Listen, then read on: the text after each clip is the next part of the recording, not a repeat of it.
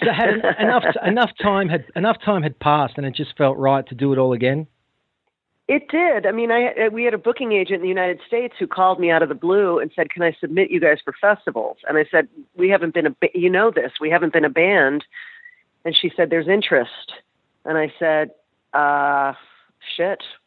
Okay, I guess I'll call everybody." And so I did. Normally that's kind of a manager's job to do that, but we don't have we didn't have a manager at the time. We've got kind of a helper now, but yeah, it was just kind of the right time to do it. And I thought if we waited any longer, it was definitely not going to happen. So it was kind of, I gave everybody 9 months to think about it, and told them I'd call them in 9 months.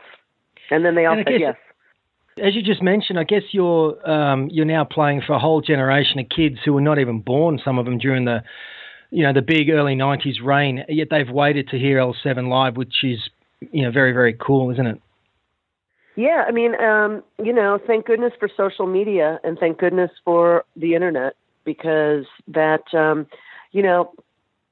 like I said, when we were kind of absent from the web, over the years, I saw people starting to post things on YouTube and starting to start fan pages, and it just grew, and by the time we started our own Facebook page, it kind of exploded with excitement, and there were all these demands for a reunion, even though that was not the intention at all when I started the Facebook page. It was just to archive our shit, So, and then seeing the enthusiasm was just very, very heartwarming to all of us.